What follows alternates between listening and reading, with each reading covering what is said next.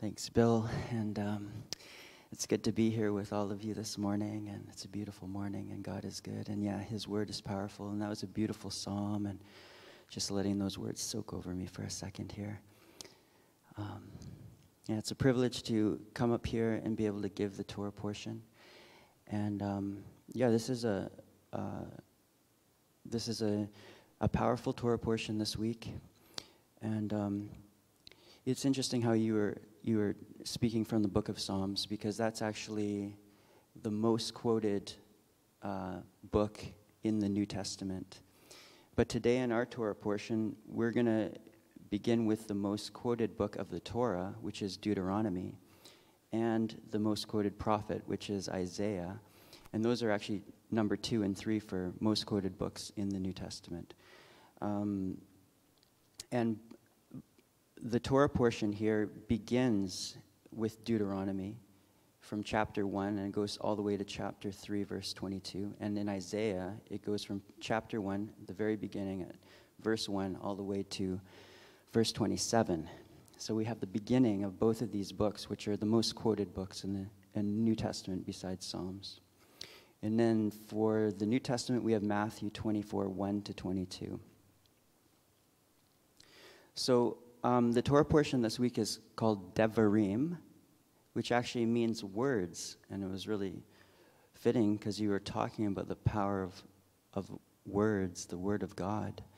And, this might be specifically referring to Moses speaking to the children of Israel, because the book of Deuteronomy is really like recapping all of their journeys in the wilderness and since they were freed from Egypt and everything. So it's really his words to the people, but I was thinking about the idea of the word, because it's really God's word through Moses speaking.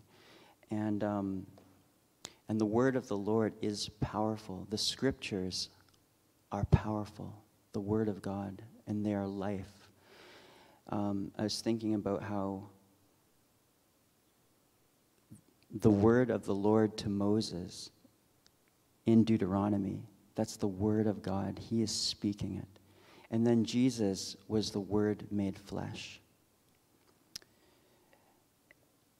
The word is prophetic, and you're going to see that in the book of Isaiah and Matthew, prophetic words. And through the word of God, he spoke the world into existence. Jesus said, through your words, you will be justified. Through your words, you will be condemned. And it says that if you confess with your mouth, so the words of your mouth, that Jesus is Lord, you will be saved.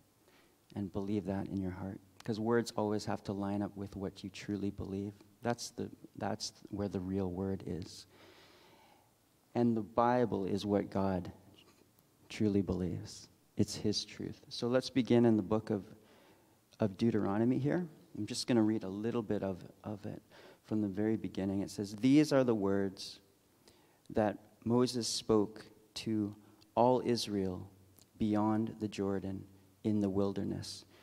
And then it goes on to talk about, how he appointed leaders and how they refused to enter the promised land and their penalty of having to wander in the wilderness. And then how at the end of that they defeated Sihon and Og, some of the Canaanite kings. So I'm going to turn now to the end of chapter 3. Says, and this is verse 21, "And I commanded Joshua at that time, your eyes have seen all that the Lord your God has done to these 2 kings. So will the Lord do to all the kingdoms into which you are crossing. You shall not fear them, for it is the Lord your God who fights for you." So let's turn to, I want to turn to the Gospel of Matthew now, and that is chapter 24.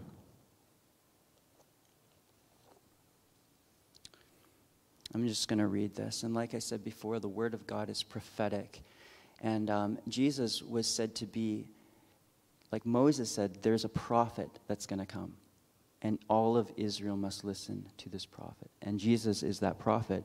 And his words foretell the future, just as God spoke through Moses in prophecy. And you'll see in Isaiah as well. So let's read this. This is a powerful passage talking about the last days before he returns. It says, Jesus left the temple and was going away when his disciples came to point out to him the buildings of the temple. But he answered them, "You see all these things, do you not? Truly I say to you, there will not be left here one stone upon another that will not be thrown down." And of course, his words were fulfilled in 70 AD when the temple was destroyed. And so it goes on from there. As he sat on the Mount of Olives, the disciples came to him privately, saying, "Tell us, when will these things be? And what will be the sign of your coming and the close of the age?"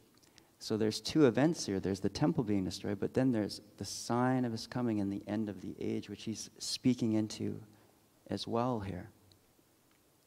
And Jesus answered them, "See that no one leads you astray, for many will come in my name, saying, 'I am the Christ,' and they will lead many astray. And you will hear of wars and rumors of wars. See that you are not alarmed, for this must take place, but the end is not yet. For nation will rise against nation, and kingdom against kingdom." And that word nation there, it can mean ethnicity against ethnicity. And you can see how, with the Arab Spring, with so many of the places in the world, China with the Uyghurs, and even in America, what's talked about with racism, that's how that's actually being fomented by those who would take away freedom. And so these things are happening in the world today. It says, "See that you are not alarmed, for this must take place, but the end is not yet. For nation will rise against nation, and kingdom against kingdom, and there will be famines and earthquakes in various places. All these are but the beginning of the birth pains." And so with birth pains, you'll notice everyone who's here is well aware that they get closer together and they get stronger as we get nearer to the end. So there may be times of reprieve where the pain goes away for a bit. Like we're going through a bit of pain here in 2020, but the reprieve gives way to a greater pain. And that's the coming of the kingdom. So we don't have to fear as believers. That's the main thing. We know these things are coming. We know it's going to be challenging, but when the darkness gets darker, when the pain gets more severe, the light will be stronger and our love will increase. And it says, "Then they will deliver you up to tribulation and put you to death, and you will be hated by all nations for my name's sake. And then many will fall away and betray one another and hate one another. And many false prophets will arise and lead many astray. And because of lawlessness," or Torahlessness, it's really the word, the laws of God. "Because lawlessness will be increased, the love of many will grow cold. But the one who endures to the end will be saved. And this gospel of the kingdom will be proclaimed throughout the whole world as a testimony to all nations. And then the end will come." Let's turn to Isaiah for a second, just to end this. So right at the beginning of Isaiah is where it starts. And this is so amazing. We are in the heritage of people like Isaiah who saw the glory of God, who saw visions of the Lord. And so it says, "The vision of Isaiah, the son of Amos, which he saw concerning Judah and Jerusalem in the days of Uzziah, Jotham, Ahaz, and Hezekiah, kings of Judah. Hear, O heavens, and give ear, O earth, for the Lord has spoken. Children I have reared and brought up, but they have rebelled against me. The ox knows its owner, and the donkey its master's crib, but Israel does not know, and my people do not understand. And then he goes on to talk about their sins a lot. And a lot of their sins were exactly the opposite of God's heart, which was revealed in the psalm that Bill talked about. His heart for the widow and the orphan and the poor. And these were the very things that Israel was neglecting. They were doing religious things, but their hearts were far from God. So let us end right here. Therefore the Lord declares, the Lord of hosts, this is verse 24, the mighty one of Israel, I will get relief from my enemies and avenge myself on my foes. I will turn my hand against you and will smelt away your dross as with lye and remove all your alloy. And I will restore your judges as at the first, and your counselors as at the beginning.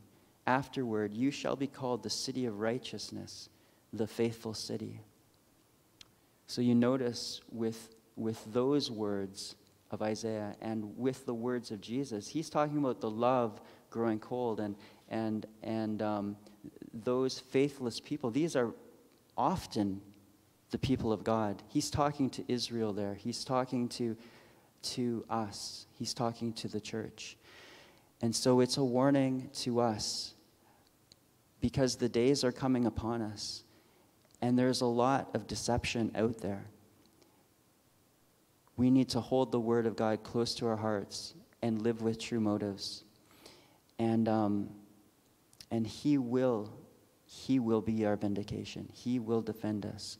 And we will have the victory through whatever darkness and tribulation comes.